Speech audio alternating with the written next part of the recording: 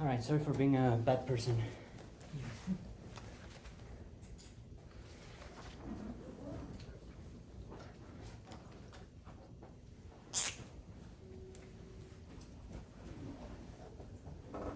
Oh, I'm getting really good at this.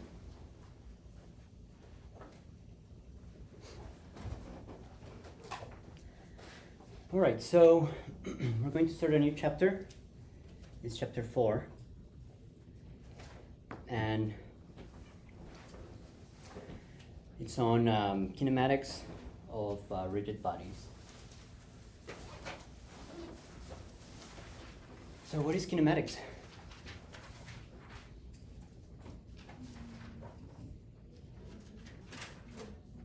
Study of motion. Study of motion. So that's the root of the word, right? What is the difference between kinematics and dynamics, which also studies motion? Kinematics doesn't involve force. The force? Yeah. So in kinematics, I guess you can see it as more geometrical. So you can come up with relationships between acceleration, velocity, position, but you don't really care about what causes the force. So we're going to look at kinematics first, and then later we will look at dynamics. Next question, I guess, is in the title. What is a rigid body?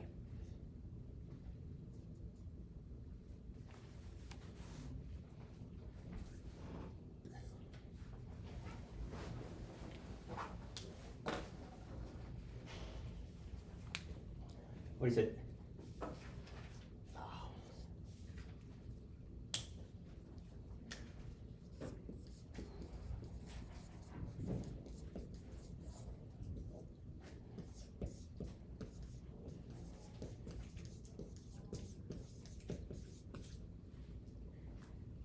We talked about them before. We gave a definition, actually. Like a body which consists of mass point, constraint, under some constraint. Mm-hmm. So,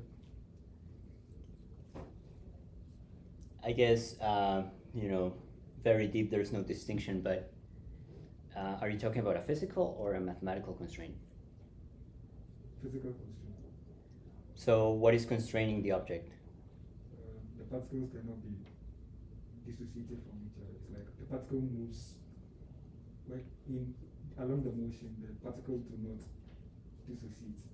Mm-hmm. So just the body moves.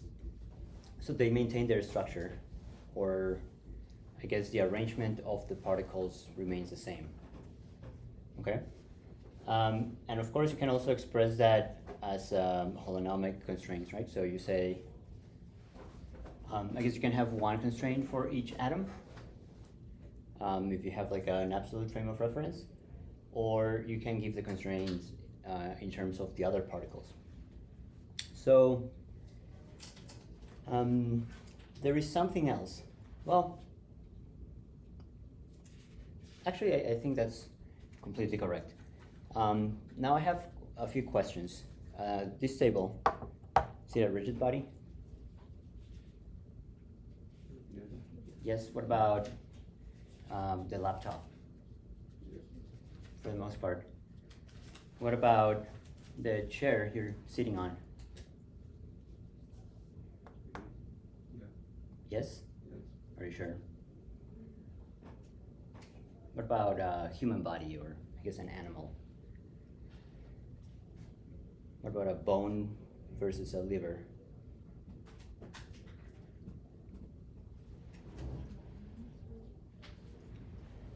So if our definition of rigid body means that we have a constraint for each particle, if you have something that is squishy, maybe, I don't know, like a soccer ball or something, in which the shape actually changes, then by definition that is not rigid. You might be applying a force, something might be going on, but if the distance between the particles changes or the shape of the object changes, then it is not, by definition, a rigid body. And so, if you think about it, probably nothing is a rigid body. Maybe a black hole or something really in the extreme. But everything is, well, most things are approximately rigid bodies, to better or worse approximation. I guess for simplicity, we can treat a lot of things as rigid bodies. If they break or bend, then that changes things. So if we have n particles, we assume that each particle has a mass. We can assume that it's the same mass, so that they look a little bit like atoms. If we have n particles in our body, how many degrees of freedom do we have? 3n. That is, we didn't have any constraints. So with the constraints, how many do we have? 3n minus the constraint. The number of constraints. Mm-hmm. Number of independent constraints. Because one way to define the constraint will be to say, the distance between atom or particle I and particle J is a constant. But then you have this for every I and every J, as long as I is different than J. And if n is large, then the number of constraints actually is larger than the number of particles. So I guess the degrees of freedom increase linearly with the number of particles, but the number of constraints increases quadratically. These are not independent constraints, as we will see, though. So I guess just from your intuition, or maybe you know the answer, how many degrees of freedom does a rigid body, let's say this marker, has? Including all constraints, including all particles.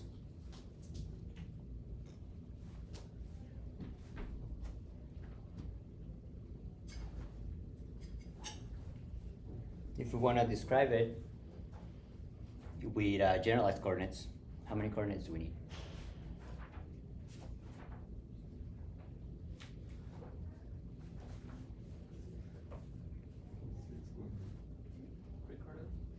Three? Are you sure? Did you say 3? 6. Why? Oh yeah, rotation. So you need 3 coordinates Yeah, to describe, the position of the center of mass, for example. Because it could be any point inside the marker, and then you need the rotations, right? So 1, 2, and 3.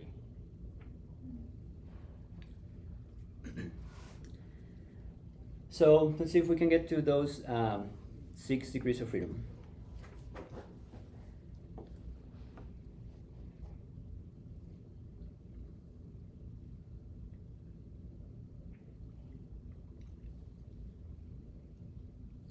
So the book, Goldstein, actually has an interesting way of doing this. I liked it.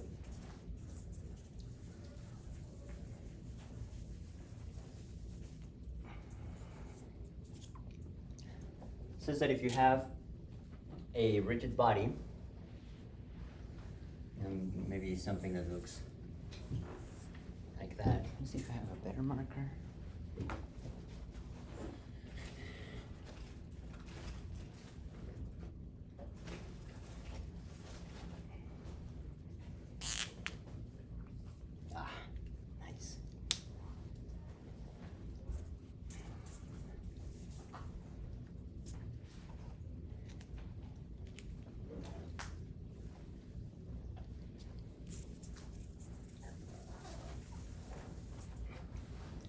So you have your rigid body, it looks like whatever. And inside of it, you define a plane. It's maybe something that looks like that. How many points do you need to define a plane?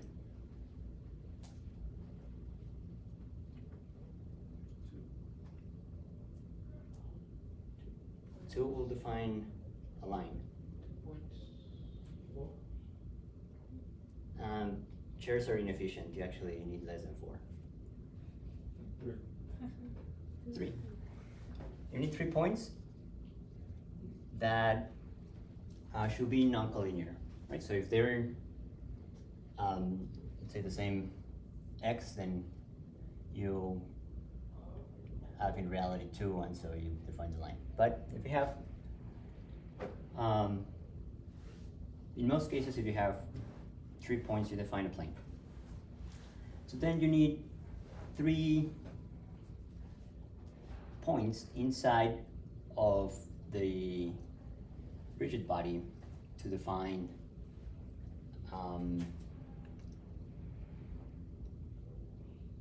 to define the generalized coordinates.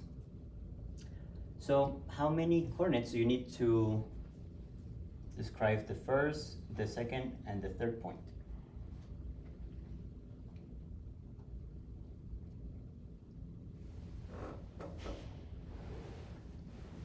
Well, for the first one, you need 3 coordinates.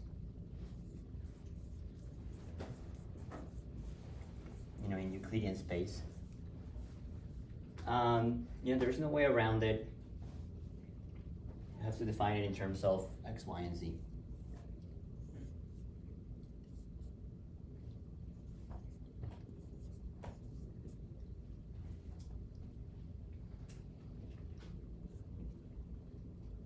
What about point 2? 2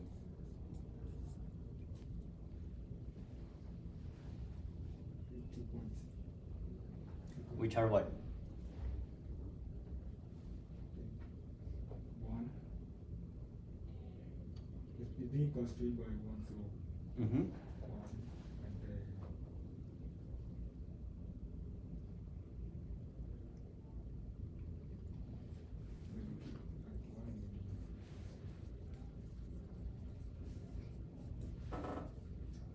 So we know that it's going to be a distance R12, I guess,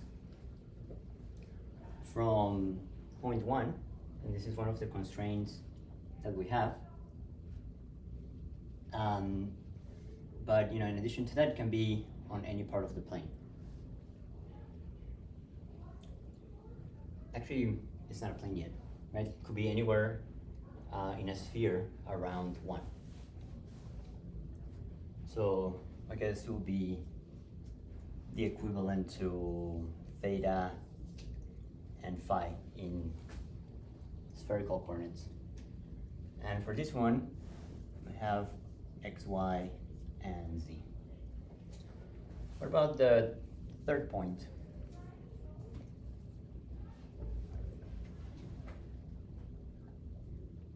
I guess there's several ways to answer that. The first way is, well, we know that we need 6 coordinates, and we already have 5. So 6 minus 5, that's 1. What is the other way to think about it?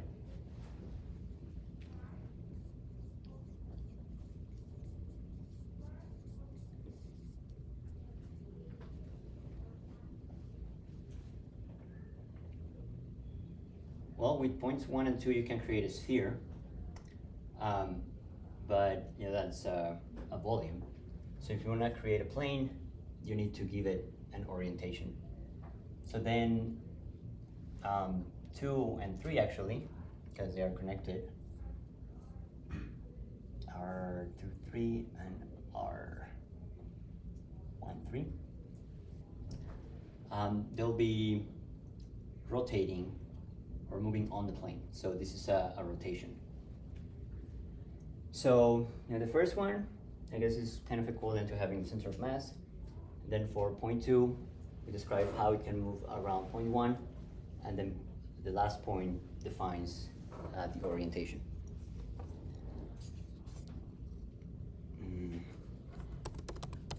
This is recording.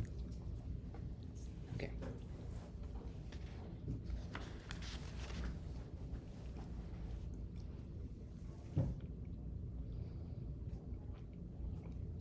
So I will try to, we know this, I'm going to try to draw it in a nicer way.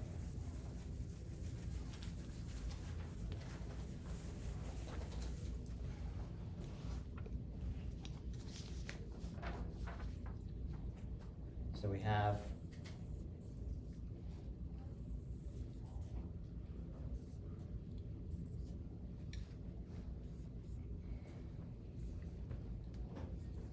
X, Y, and Z.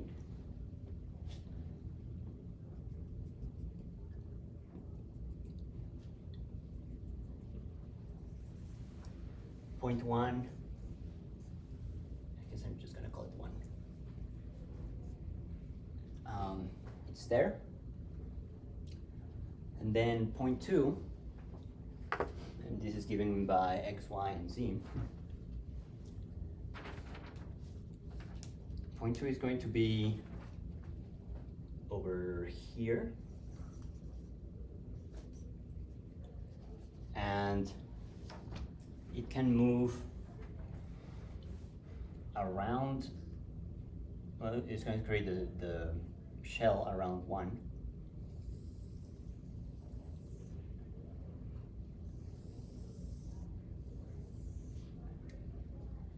So it looks like that. So over here, yeah, it's fine. I'm gonna use solid red. Right, so it can move kind of in theta and phi. And then finally, we're going to have point, this is R1, 2. We're going to have, say, point 3 over here.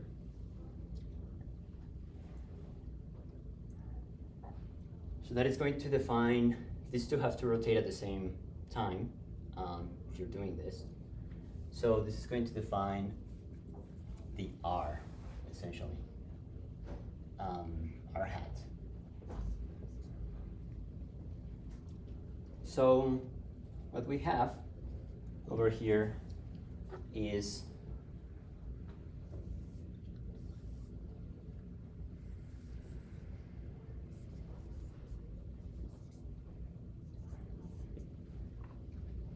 one coordinate system and another one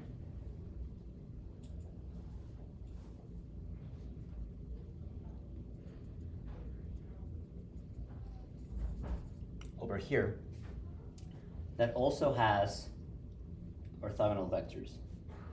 So it will be like R, delta, and phi, right?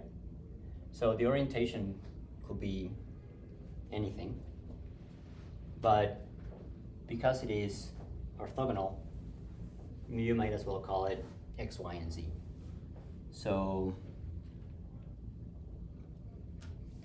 maybe it's gonna look kind of like this.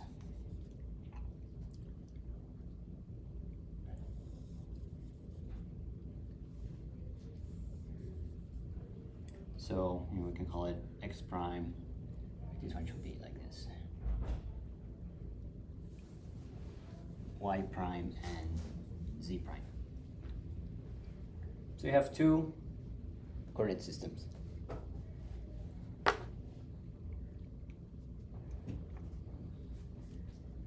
And we can say several things about the relationships between these two coordinate systems.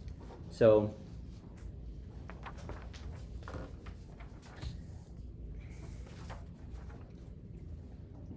The first one, I guess the first set, comes from the definition of dot product. So the dot product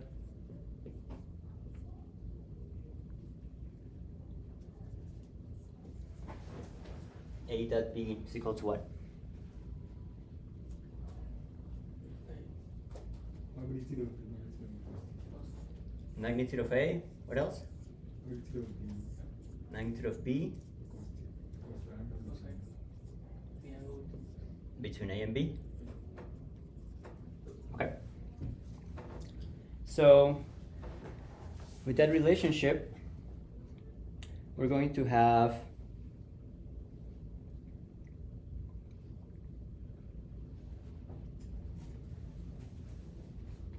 can define over here. This is going to be I hat, J hat, and K hat. And over here we're going to have I hat prime, J hat prime, and K hat prime. So these are the unitary, the unit vectors. So their magnitude is 1. So if we multiply, for example, I hat dot jet hat prime, what is that? 0. There's a prime over there. 0. So it will be 0 if they are perfectly aligned. In general, they are not.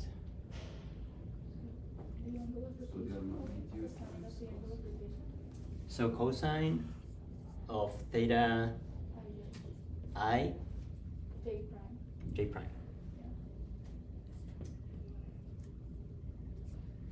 Cool. So we just have cosines over here. So I'm going to, why not?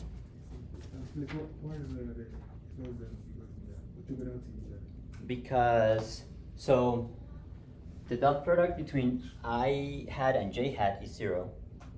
This is J hat prime. Is the other orthogonal system. Right, so remember you have this one, which tells you where your center of mass is, your rigid body is, and then this one tells you the orientation of the rigid body.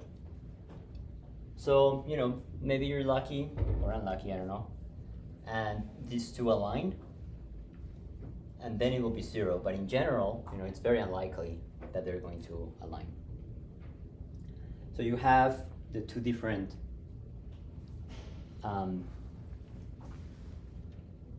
Cartesian coordinates.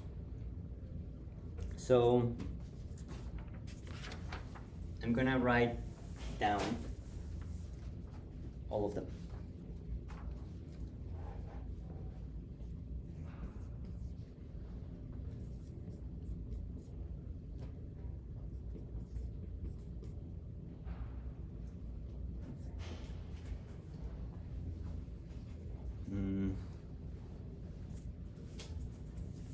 It is on purpose that I want to write down all of them.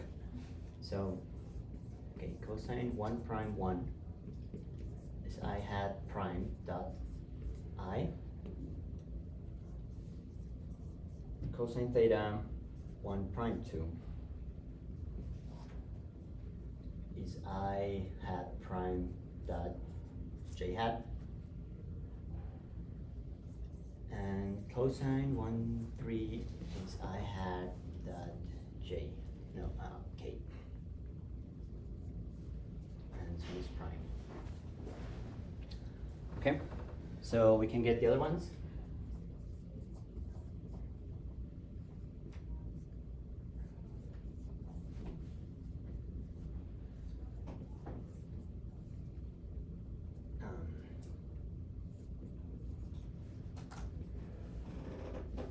This one is J hat prime dot I, J hat j hat and j hat prime dot k hat.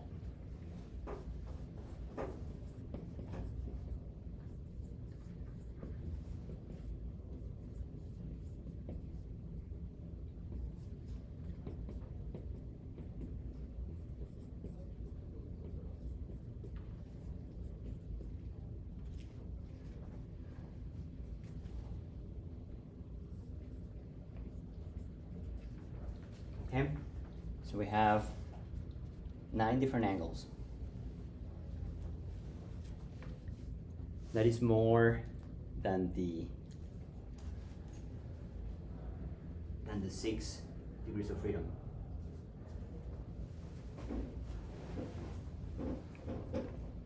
So by putting the terms together, we get that I hat prime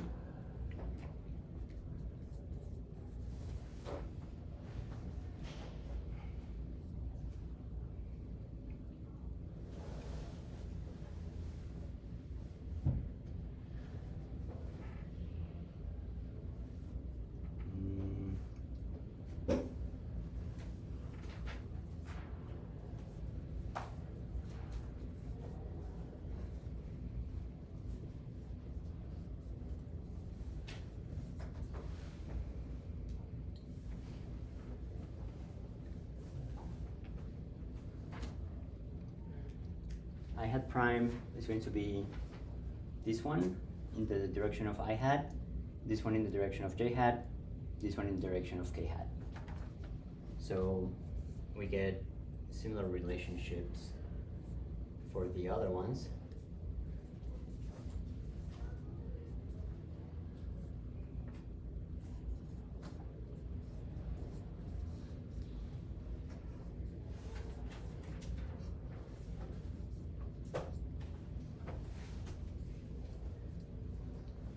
K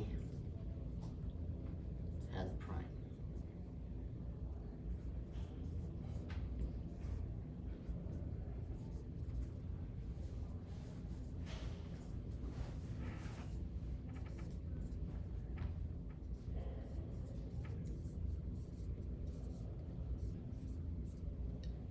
Cool.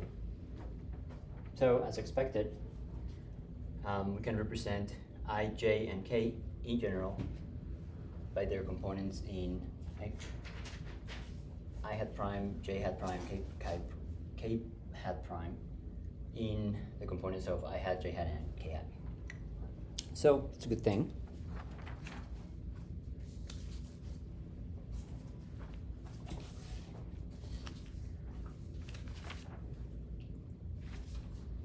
So now we're going to consider a vector. And this vector is going to be anywhere. So I guess I can put it over here. And this vector is called R. So we can represent R in terms of the unit vectors. Right, so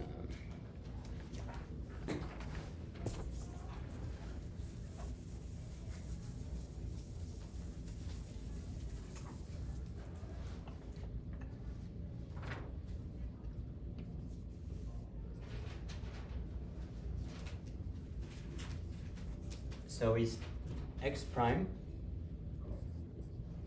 in the I hat prime direction plus y prime in the j hat prime direction plus z prime in the k hat prime direction. So we know what the directions are. So R is x prime times that. I guess I'm going to start to stop writing the prime, but just remember that the first index refers to this frame of reference, the prime one. So 1, 1.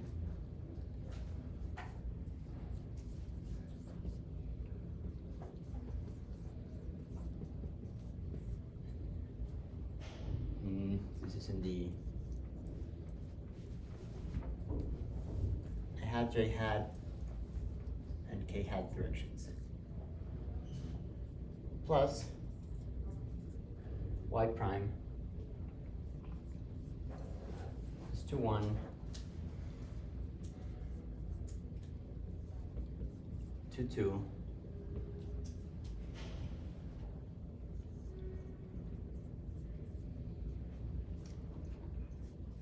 and to 3.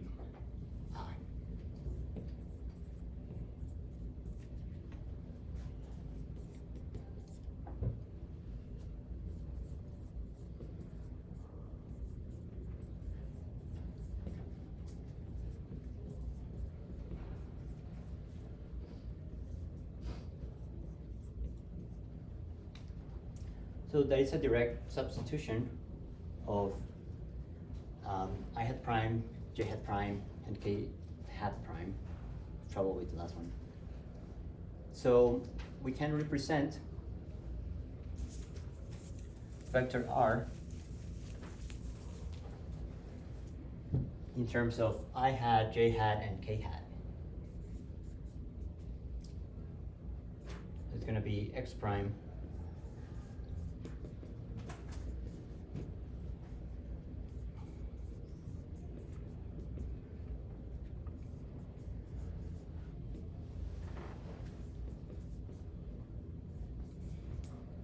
I direction.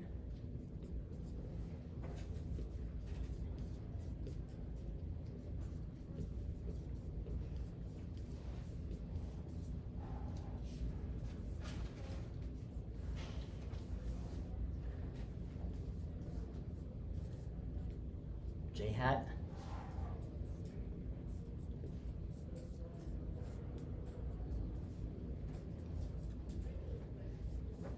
Can start to see the pattern.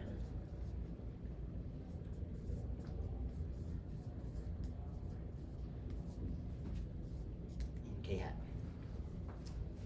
So of course we can represent, or we can express the vector R in terms of either frame of reference.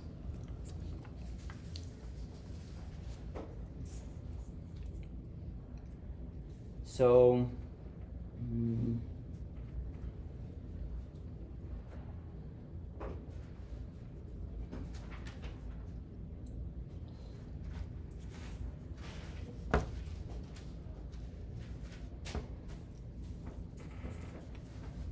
guess we know this.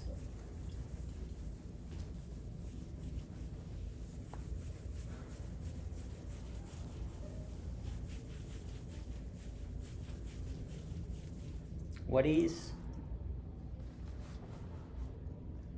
R vector dot I hat?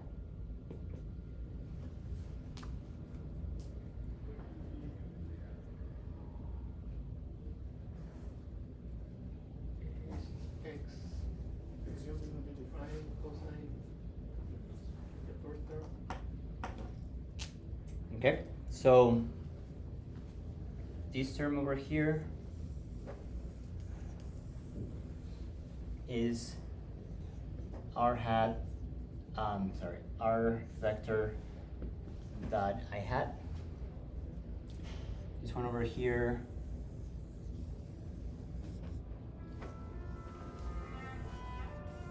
this one over here, R vector dot J hat, and R vector dot K hat. Okay, so just like we expressed I hat as a function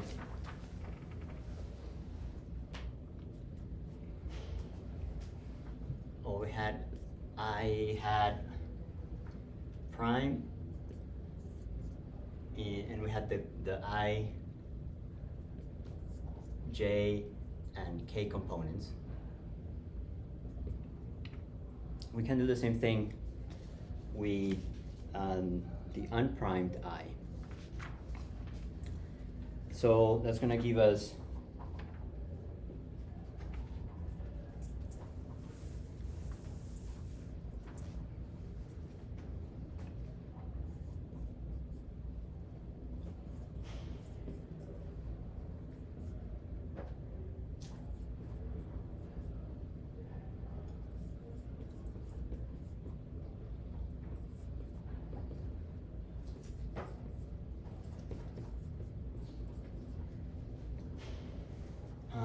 that one? Yes.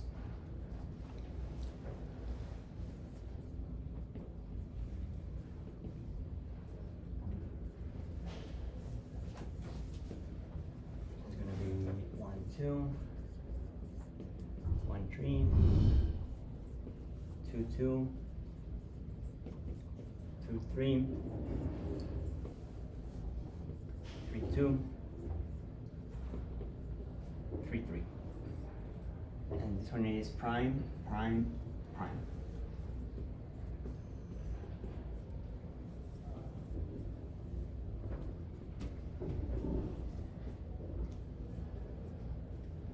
Okay.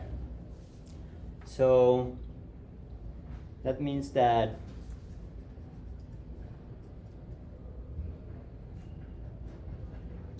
x prime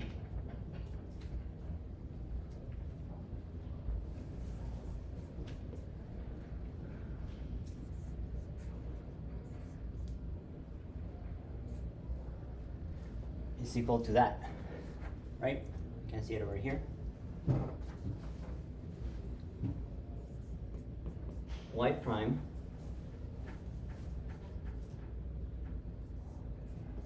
is equal to that, and Z prime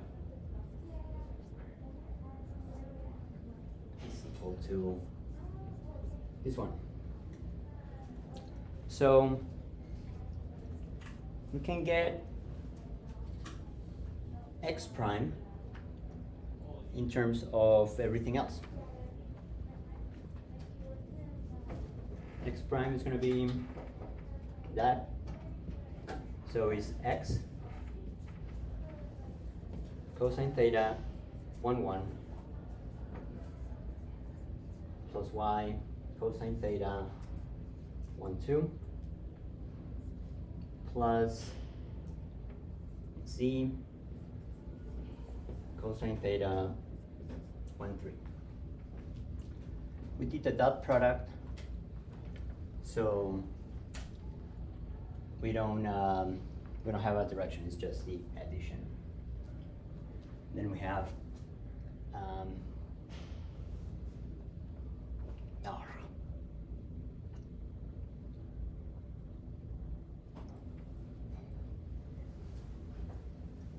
this one is times I deleted it. Okay, so x, y, and z. This one's gonna be x cosine theta 2, 1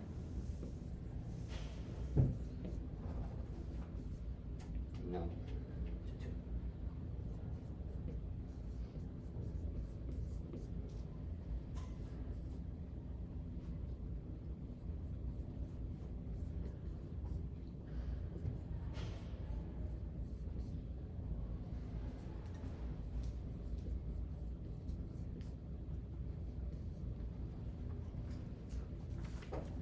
Okay, so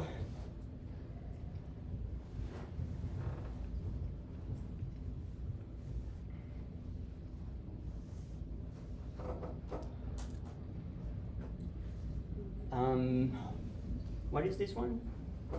R vector dot I.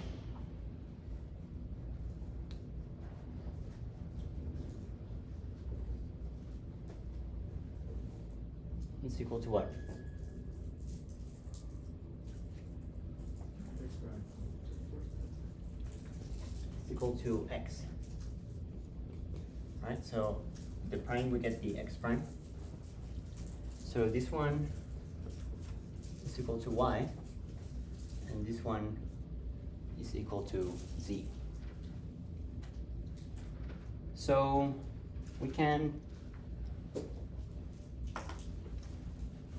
put this stuff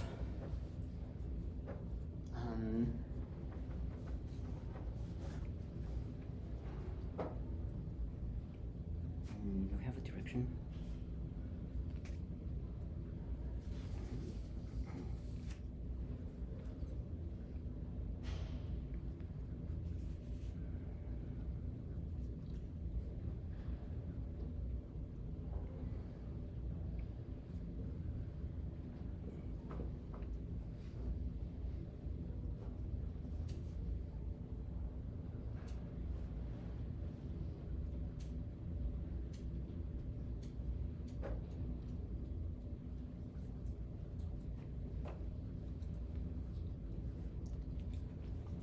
Sorry, I guess we're getting the dot product. So x is this one in here.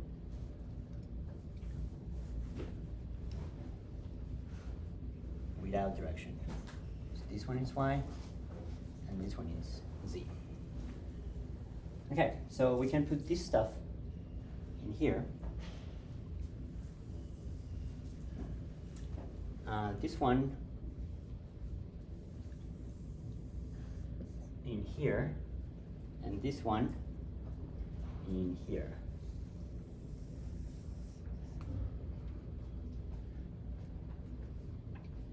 So then we'll have x prime in terms of x prime, y prime, and z prime, and these cosines over here. So I'm going to do it for x prime.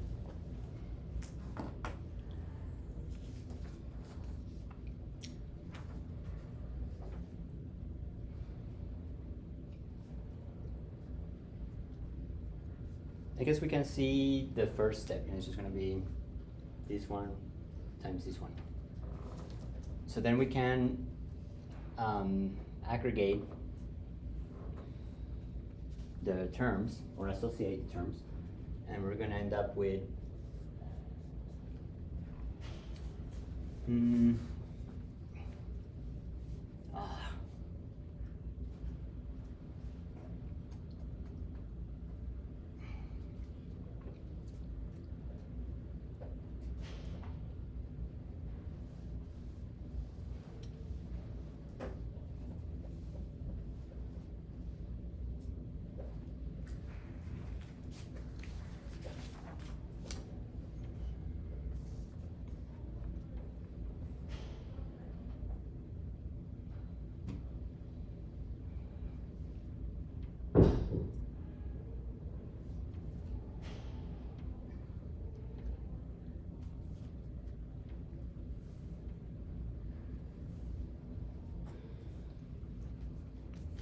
okay. I did it the other way around. It doesn't matter. So instead of using x prime, I'm going to use x. So this one is cosine squared theta 1 1 plus cosine squared theta 2 1 plus cosine squared theta 3 1 plus y cosine theta 1 2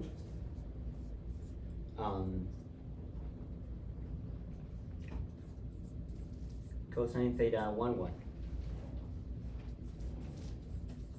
cosine theta 2 2 cosine theta 2 1 cosine theta 3 2 cosine theta 3 1. This is y.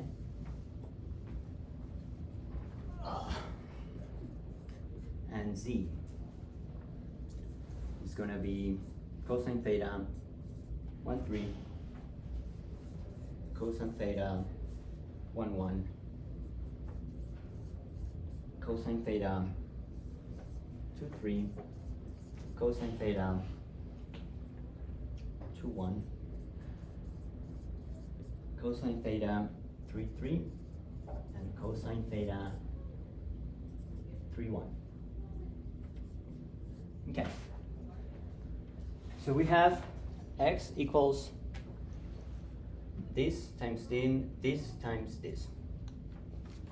Sorry. This plus this plus this. But these ones are being multiplied. So what can we tell about the stuff that we have in here, inside the parentheses?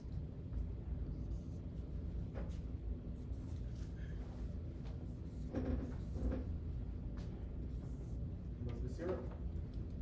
Which ones? The last two ones. This one is 0. No, like the sum. The sum of the 3 terms. The sum of the 3 terms should be 0? You mean this one plus this one plus this one? Like inside of the parentheses or the brackets. Oh, this sum. This one plus this one plus this one. Yes. So whatever is inside the square brackets is equal to 0. Except for this one, so let's use curly brackets. What is this one equal to? 1. So we can do the same thing for You have a question. Why is that the first one is equal to 1? because x equals x. So that means that this whole thing should be equal to 1, and then y and z should be equal to 0. Yeah, it's not like a trigonometric identity. It's just in this particular case. So we can do the same thing for y and z, and we're going to get it's the same structure. These ones are going to be cosine squares for the y equals y, and for z equals z. So There's another question. yes, The relation between x prime and x. The relation between x prime and x. How did we get the second relation? Like considering the relation between x prime and x, and then the relation between x and x. How did we from x prime relating to x? How did we get x? so I guess I deleted the part that I should not have deleted, but you have this relationship, well, these relationships for x prime, y prime, and z prime, and you're going to have the same relationships. There's going to be x equals r dot I, y equals r dot j, and z equals r dot k. And we know, we derived them over here. We know what I hat, j hat, and k hat are, and we also derived I hat prime, j hat prime, k hat prime. So, and we know the definition of the vector r. So we have everything we need, and it's just algebra to get these equations. So you could get either, x equals x blah plus y blah plus z blah, or you could have done it with x prime, but the results are going to be the same. You get the cosine squared 1 1, cosine squared 2 1, cosine squared 3 1. for the term that is, equal. Did that answer your question? Yes. So is it x equal to all of that, or x prime equal to all of it? This is the end result. X equals, and then this is in x, y, and z. They are not primed. Okay.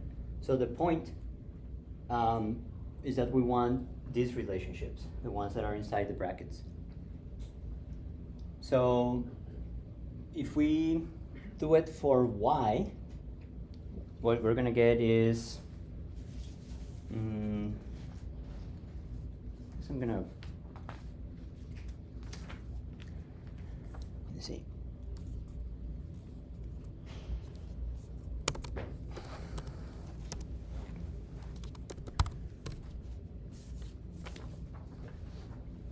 I'm gonna put it over here. So for y,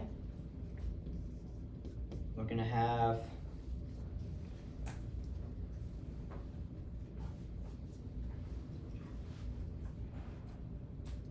I'm just gonna put this last form. I mean, it's just algebra. So it's gonna be x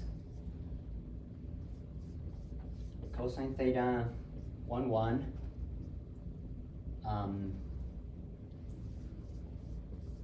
cosine theta 1, 2 cosine theta 2, 1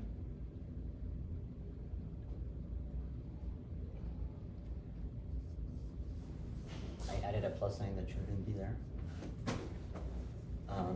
2 plus cosine theta 3, 1 cosine theta 3, 2.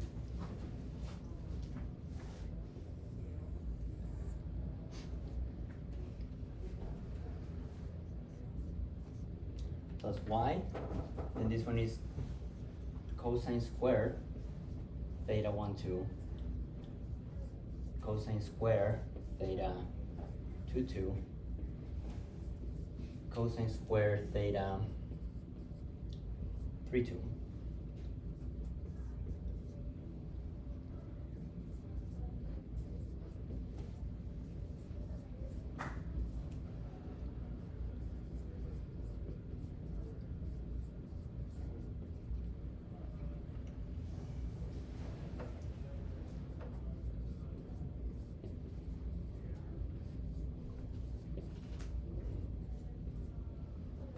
Okay, so the structure looks similar, but we have the terms that are squared in y. So y equals this stuff. We know that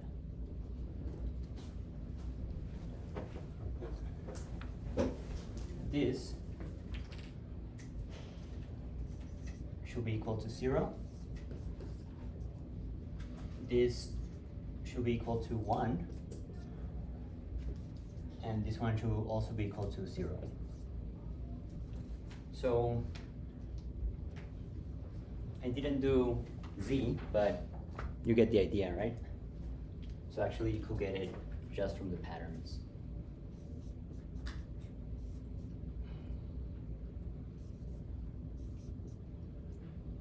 So this one is going to have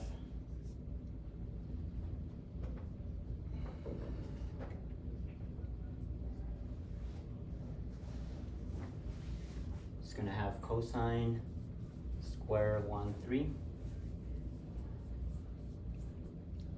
cosine square it's going to be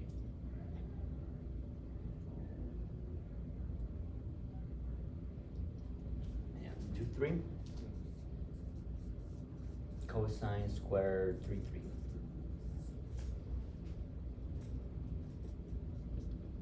Right, so some stuff over here that is going to be a permutation of these values, and the same thing here. So this one has to be equal to 1, and the other two have to be equal to 0. So this is just patterns. So we can write them in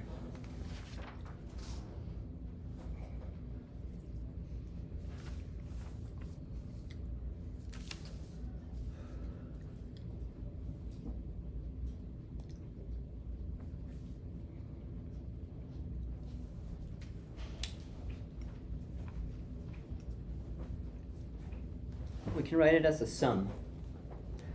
Can you see the pattern?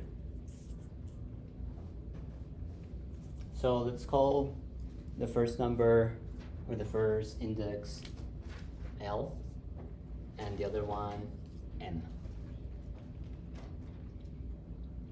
So maybe I can get rid of this one over here. So if we want to write it for X, how do we do it?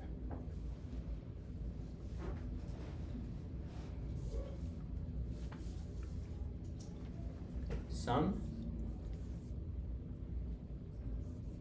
from L equals 1 to what? 3. Cosine squared L theta L 1. Good. Should be equal to what? 1. Okay. And then we're gonna get another one from Y. That one's gonna be L. We again have 1, 2, 3. So what is the same but what? Now what with the 2, L2? It's gonna be L2 equals 1.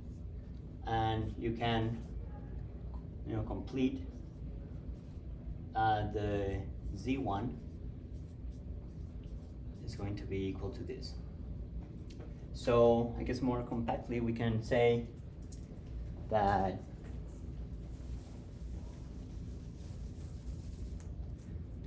sum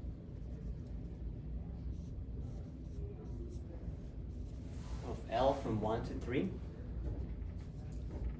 cosine square theta L M equals 1 for, yeah, I guess that's it. So M is going to be from 1 to 3. And the other ones, they're a little bit more difficult to see, so I guess I will just write them down over here, but you can get them from the pattern. It's going to be sum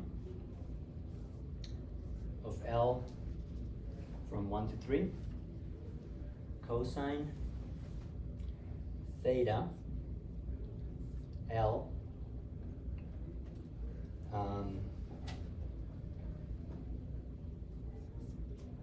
M prime. Now you need M and M prime. Cosine theta L M equals 0.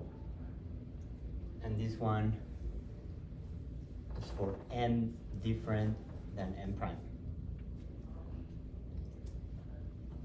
And that's the pattern that we can find over here. So this is kind of cool.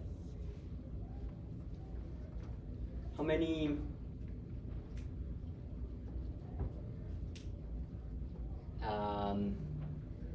independent degrees of freedom do we have?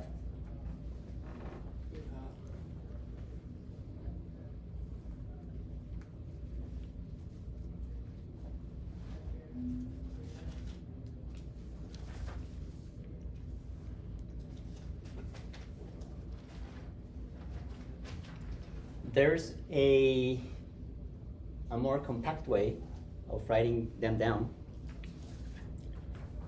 Have you heard about the Kronecker delta? Yes. What is it?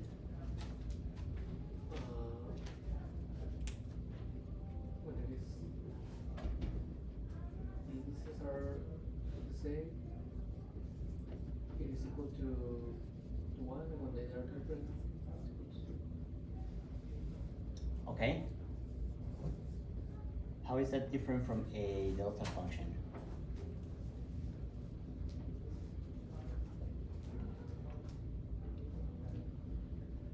Canonical delta is simplifying piecewise functions. Yeah. So Kronecker delta, the notation is just a delta. Then the two things that might or might not be equal. So over here we'll have Lm equals 1 if L equals M, and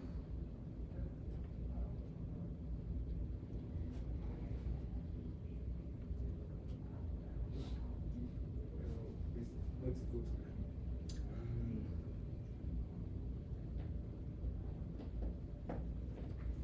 to think about that one a little bit.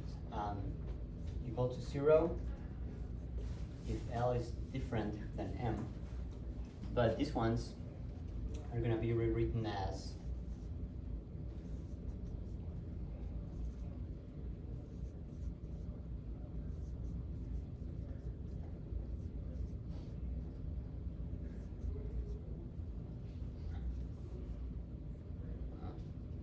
equals the Kronecker delta for M prime and M. Okay. So yeah, this one makes sense. So if M prime equals M, then that's equal to 1. And if M prime equals N, then these two are the same and you get the cosine squared. If they are different, so here by definition, M and M prime are different, then this is going to be equal to 0. So it's actually a pretty cool result. Have you seen anything like that before? With the definition of a 1 and 0 in an operation?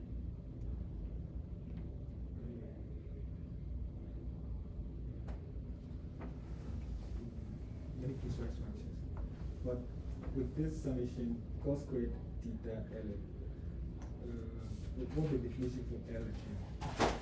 So I guess over here for L and M is just like the example, right? So if these two are equal, then you get the 1. If they're I'm talking about this one. this one, No, the next one.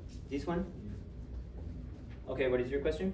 You're relating that one to this one.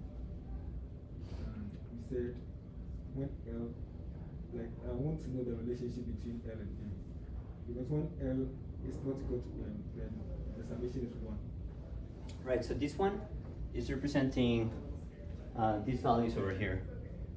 So L and M are the indices of the, I guess, of the two Cartesian systems. But when is it equal to 1? Is it when L is equal to M? So here, because you have the square, so if you spell it out, it will be cosine theta 1 1 cosine theta 1 1, right? But otherwise, I guess maybe I should have spelled it out. This one has to be equal to 1 because you have the x over here, and these ones have to be equal to 0 because they are not x. So that relationship with the Kronecker delta is just saying this, but more compactly and in general. So both for x, y, and z. But like we did not define L and M.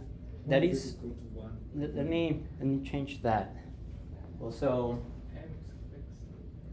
L. I was also going to ask for the first component of x, when x is equal to x. You know we have 3 components. That's Mhm. cos squared theta theta 1 1, cos squared theta 2 1, and cos squared theta 3 1. Is there any of the 3 components that is 0? It could be. You don't know in general, you just know that that sum is equal to 1. 1. Okay. It could be, depends on the orientation of the Cartesian systems. Okay, but so here we're just saying that same thing, but very compactly.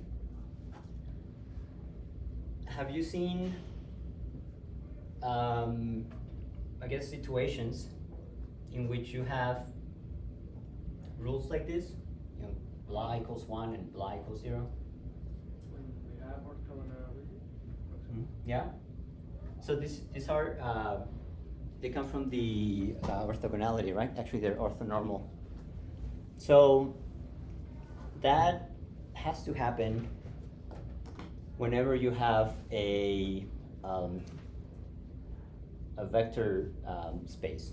And actually, it's more general than that. It doesn't have to be a vector. So what are the conditions to have a mathematical space?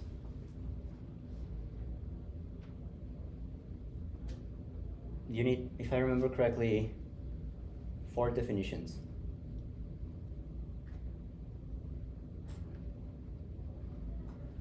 You need to be able to define the equivalent of a 0. So you need this definition. A plus 0 equals A. So the other one is 1. 1 times A equals A. And you need this definition of the dot product. So I don't know how to write that one. Let's just call it A dot B when it is equal to 1 and when it is equal to 0. Okay, so Euclidean space has those properties. We can define a vector that when you add it to another vector, you get the same vector. So it'll be the 0 vector. You can also find a number, in this case, number 1, that when you multiply a vector times number 1, you get the same vector. And then you get, when the dot product is equal to 1, so the two axes are orthogonal, and when they're equal to 0, so when they are at a 90-degree angle. So the cool thing about this is that we derived it for the case in which, I guess, the Euclidean space case, but this is more general. You can invent the space that you want if you define an operation and a 0, an operation, multiplication operation, and a 1, and they don't have to look anything like our regular multiplication or addition.